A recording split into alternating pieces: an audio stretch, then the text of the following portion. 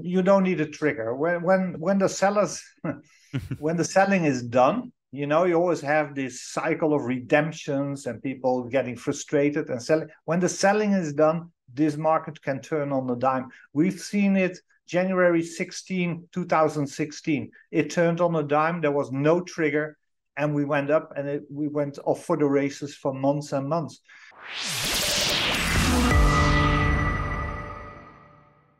Welcome back to Soar Financially, everybody. Thank you so much for joining us for another exciting interview here on this channel, where we discuss the macro to understand the micro. Got the perfect guest today for this topic. It's Willem Middelkoop. He's the chairman, founder, head honcho over at the Commodity Discovery Fund, and I'm really looking forward to the conversation because he can perfectly cover the macro. What is happening in the world? What's influencing the gold price? How is the US dollar doing? How about the two conferences that are happening at the same time right now?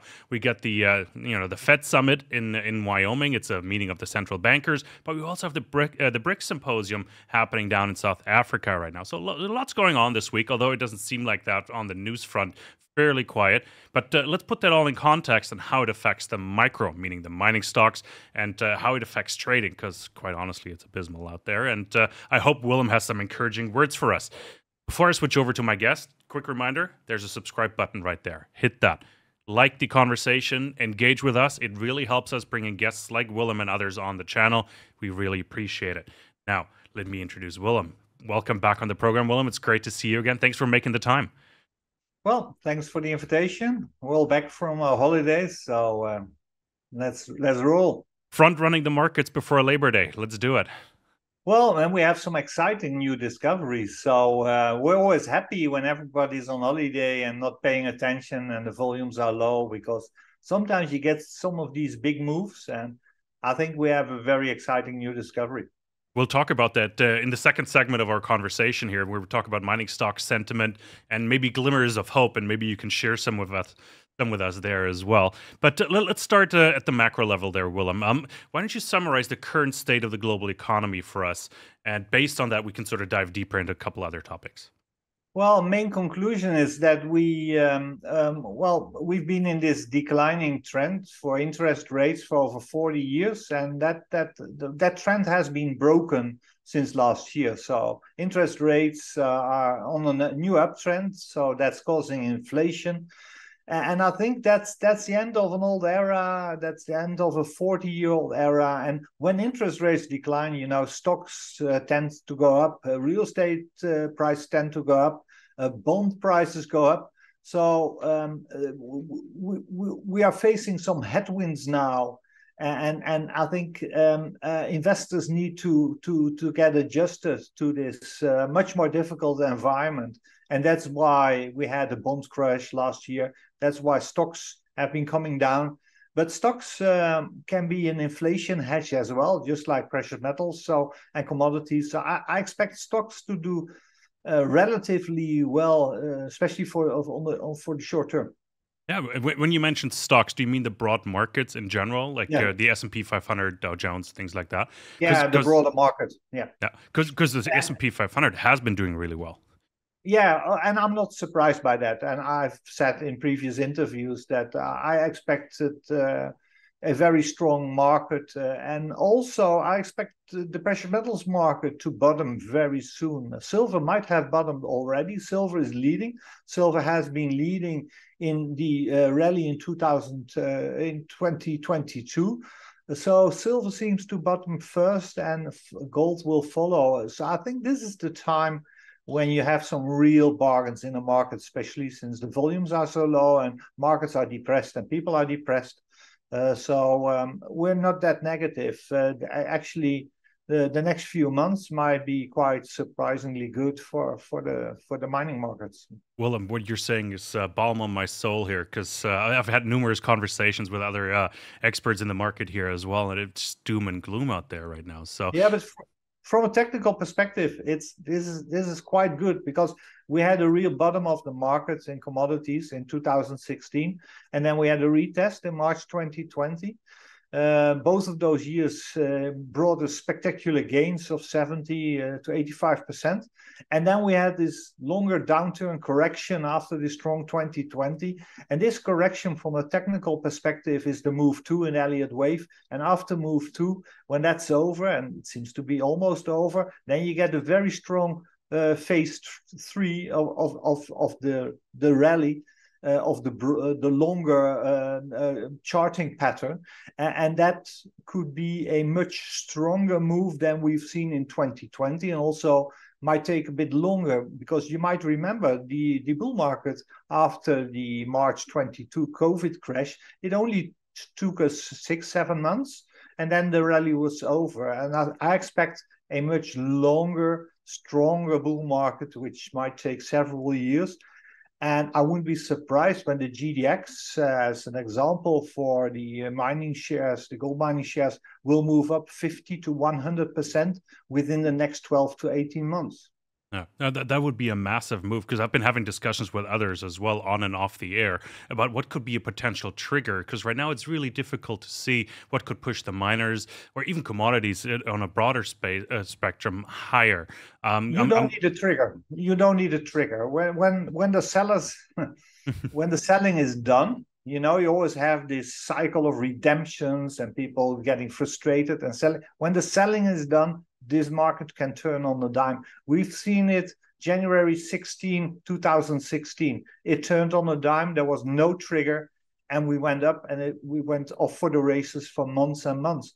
After the COVID crash, we had 5 months of double-digit gains in our fund, just because the market changed. And of course, that was because of all the stimulus by the governments. But you don't need a trigger. Once the sellers are exhausted, it will happen, because valuations are so low. So once the sellers stop and the market turns, you know, there will be so many people who are trying to buy near the bottom.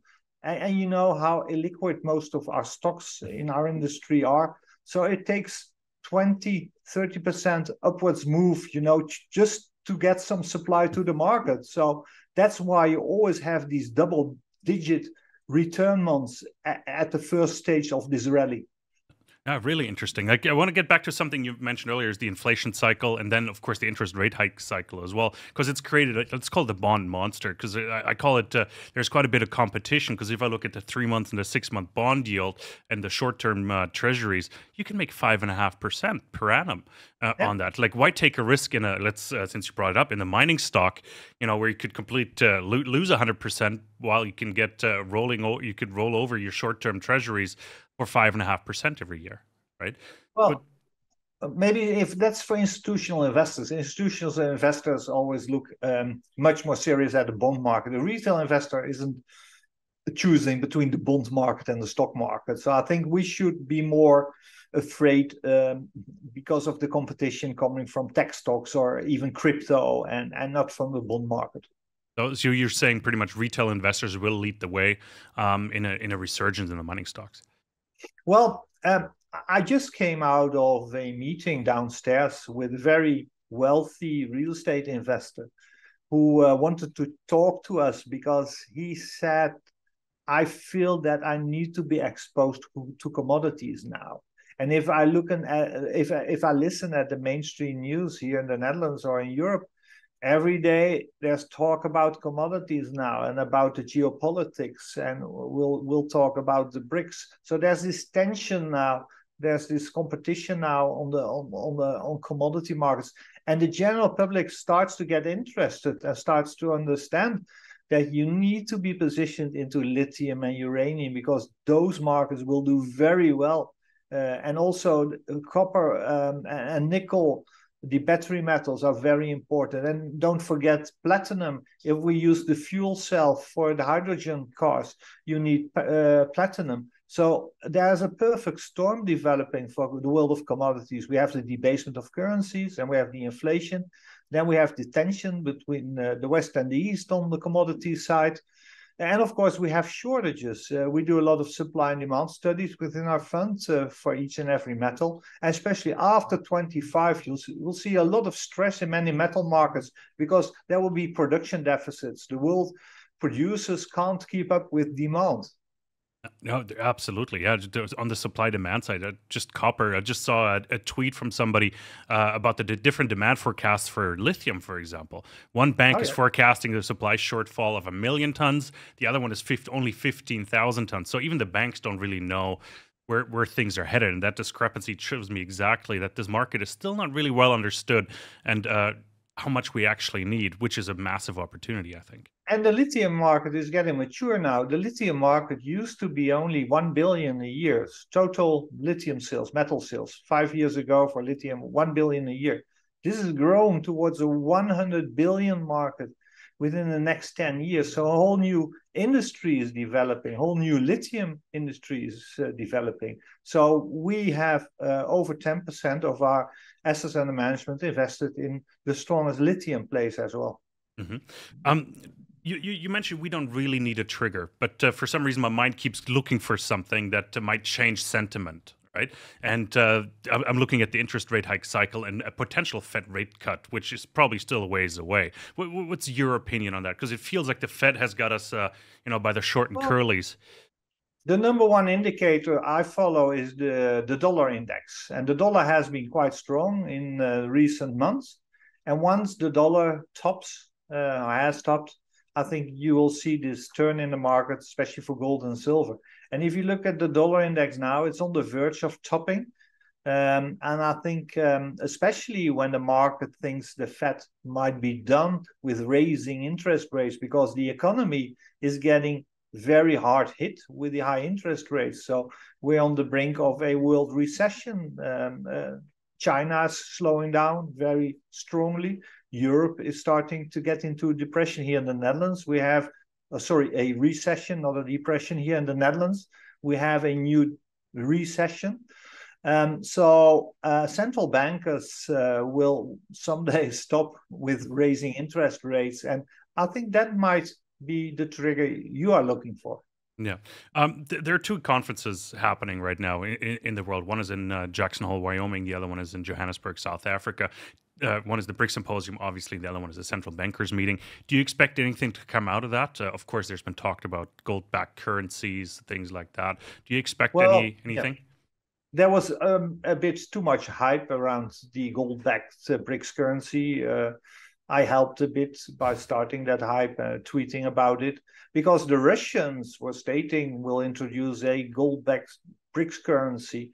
It now turns out that there's a lot of work that needs to be done.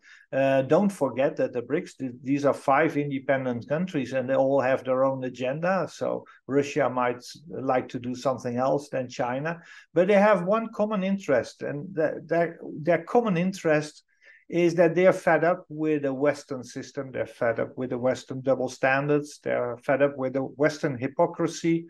So they are trying to, they are actually inviting all these countries who didn't join the Western sanctions against Russia.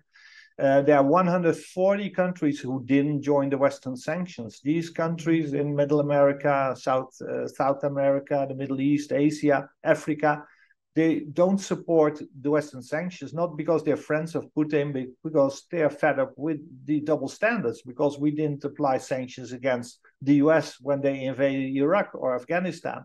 So you have this huge, combination, this huge group of companies who are not very friendly to the West, who would like to build their own system, who don't want to be a victim of the weaponization of the dollar. So they'll try to trade without using the dollar. So they might use the Chinese yuan, or maybe in a few years' time there will be a common BRICS currency.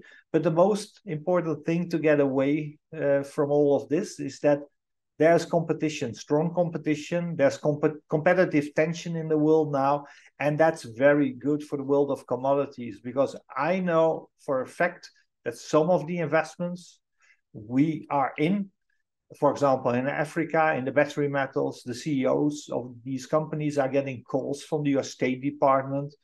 And they are told by the US State Department, make sure this project isn't sold to China, And that shows you that the undeveloped projects, there's quite a bit of competitive tension between the East and the West, who will be able to develop that project into a mine, and that will be good for valuations going onwards.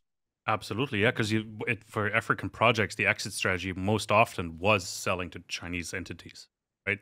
So that's changing. And then well, the Chinese are still willing buyers, but now we get the West as willing buyers as well. And I think the West will start to cut a lot of the red tape, will start to open their wallets to support exploration, to support developing, because we need the metals. I told you about the lithium market, which is growing towards a 100 billion metal value yearly market. And we need investments. We need to cut red tape. Otherwise, we can't develop the lithium projects in James Bay region in Quebec. And we need to join forces. And I think we'll see some pretty amazing initiatives soon. For example, Japan and Korea, they have their own state-owned agencies that actually invest in commodities. We don't have that in the US or in Europe yet. So I'm sure we'll see something like that as well. Yeah, we should have a mining body, supporting the development of these new projects. And I think you should have grants handed out by Brussels or Washington to exploration company working on the best projects. And we've already seen the first of these initiatives in the EV markets. Look what happened to Talon and some of the nuclear companies working in the nuclear industry in the US. So I think we're entering a whole new era here. Absolutely. The Department of Energy has been quite active there. I think Talon got a $120 million grant. But on the topic of nuclear, which is really interesting, just very topical on Bloomberg, I just saw an article pop up about deglobalization in the uranium space, meaning we need to get our own supply chain set up for the uranium enrichment in particular. How do you stand on uranium right now? Like, how is that looking?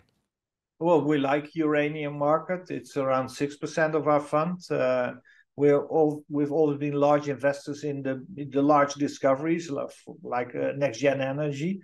Uranium is an essential commodity for the in the nuclear space, and I think there's a lot of competitive tension there as well between the East and the West, just like we've seen with the battery metals. And don't forget, a lot of our uranium comes from Kazakhstan and also in Niger and Africa. So markets are very stressed there as well. What we hear from uranium traders, that it's very hard to come up with a lot of extra uranium. And you have these investors, the ETFs, the spot guys, the LOK guys who are buying physical uranium off the market and put it in warehouses. So expect uranium prices to break out soon above the $60 on a move towards $80 and $100 per pound. So the uranium market actually is one of the strongest metal markets or energy markets, commodity markets nowadays when you look at the graph. So it looks very strong. Yeah, I just looked at the Kimiko chart as well recently. It's a straight line from $10 to $45 over a fairly short period of time for such a big company. Yeah. So there might be maybe somebody is looking to take them over. Interesting. Shall we spread a rumor? Any idea? Any suggestions? No, but I don't have any insider knowledge. But when I look at the graph, it's the typical graph you see before there's a bit. And I Chemical is one of the major players, so I wouldn't be surprised when one of the real big guys would like to become active in the uranium space as well and just take them out. So, but that's just speculation. Yeah, speculation from my side. Yeah, I don't have a smart way to get back to gold, so I'm just going to ask you, Willem, straight up, how happy are you with the gold price right now? Well, actually, very happy. I just told you I came down from a meeting downstairs with a very wealthy individual, a private investor. And I showed him the gold price, the chart from the late 1990s. And I pointed to the four double top around 2000 in the last 15 years. And I expect gold to break out in dollars as well. Gold has broken out in many currencies, including the Chinese currency. Most of the time, gold breaks out in dollars. That's the last one to break out. And don't forget, you have the usual suspects on Wall Street who try to keep gold down. Gold is the anti-dollar. Gold needs to be below $2,000. Yesterday, one of these traders was convicted. He received a sentence of 2 years in jail because of manipulation and spoofing in the gold market. So there are always forces at work who try to keep you down. But that's something which that can't take any longer. And don't forget, they tried to hold gold down in the 1960s with the London gold pool. They tried to hold gold down at $35 per ounce. And that failed in the end. And we saw gold rocket up from $35 to over $800 in a period within a decade. And I expect something similar to happen one day in the precious metals markets again, and especially watch silver. Silver is trading at 50% of its 1908 high. Silver should be trading north of $100, and it will happen one day, and it will move fast. Glad you brought up silver, because I was going to ask you the same question. How happy are you with the silver price right now, right? So not too happy, not too happy, but one day it will move fast. And don't forget, the BRICS are really pointing to the weaknesses in our system. And we all know this is a paper system, and we all know that the price discovery for the metals is based on the paper trading, the futures trading.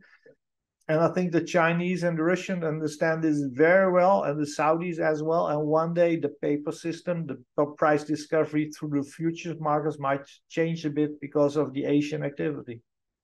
Fantastic. Yeah, really interesting insights there, Willem. Let's finish up the conversation talking about the junior mining market for a minute. And I have to ask you, and you hinted at it a little bit earlier, but what gives you hope these days? Like you mentioned maybe a discovery. Well, we run the Commodity Discovery Fund, so always on the lookout for the next big thing. And I always had this feeling that one day a real strong discovery might emerge, like we had with Voisey Bay in the 1990s. And I once gave an interview and predicted one day we'll see a small company run towards a 10 billion valuation, because investors in our space always think that when you reach 1 billion valuation, that should be the top and the company will be taken out. But because of the debasement of the currency and the stronger metal markets, we have had several discoveries like the gray mining and next gen energy, and there's some more. Philo mining comes to mind, where you saw a run from market caps of 30-40 million towards 2-3 billion. I think one day we'll see a discovery reaching a valuation of maybe 5 billion or even more. And there's an intriguing discovery right now. I don't know what will happen longer term, but this is the kind of system. It's a very strong system. It's a very broad system, and it turns out to be mineralized now. I'm talking about the Storm project, once fully owned by Aston Bay. We've been very large investors in Aston Bay since 2016-17, sold most of our stocks when their drill program failed, but always kept the warrants. And now we came back into this play because they have a JV agreement with American West, Australian listed American West. And American West has had a lot of success by drilling in the Arctics, Canadian Arctics, and finding lots of copper mineralization. It's very early days, but it's very intriguing. What other trends are you, let's say, chasing in your portfolio strategy right now? You mentioned lithium, the Storm copper discovery as well. Like in terms of, let's say, the gold space or so, is there anything else you're chasing, for lack of a better term, you're following up on? Well, lithium is very interesting because we all know we'll need 50, 60, 70 new lithium mines in the next 1 or 2 decades. And we're growing towards this 100 billion a year industry. And actually, lithium is not that scarce. It's much easier to find lithium than to find copper or nickel or gold. And now the smart guys in our industry have really, discovered some 100 million ton projects in James Bay and also in the in the Pilbara in Australia, and we're large investors in these plays. Patriot has a big hit. We have Azure who has a big hit in the Pilbara. So we play these new discoveries within the lithium market. Well, we try to follow that closely and take positions early on, and that's intriguing. That's exciting part of our fund, of our business. Fantastic. Willem, we're out of time. I know you're tight for time as well, so let's wrap it up here. Really appreciate, of course, you coming on. Where can we find more of you? I know you're all over Twitter here, or X it's called now. You can find me easily on Twitter if you look for my name, and Commodity Discovery Fund, and that's also where you can find a free copy of my book, The Big Reset. I'm actually started to write a new book. My working title is The BRICS Reset. So it will follow up where I stopped writing in 2016 on The Big Reset, but people can find a free copy on our website. Fantastic. What's the publication date on the BRICS Reset? Next year. Next year. Okay, fantastic. 2024. Yeah. Willem, I'm going to let you go. Get back to writing, because I think that might be quite topical here in the coming months and years here. The market just opened, so good luck, and thanks for coming on again. Everybody else, thank you so much for tuning in. We hope you enjoyed this rapid fire discussion here with Willem Middelkoop. He's the chairman, founder, and managing director over at the Commodity Discovery Fund. If you like the conversation, please leave us a like, engage with us, leave a comment, subscribe to the channel. We really, really appreciate it, because it helps us bring guests like Willem and other great guests on the program. It is much appreciated. Thank you so much for tuning in. We'll be back with lots more.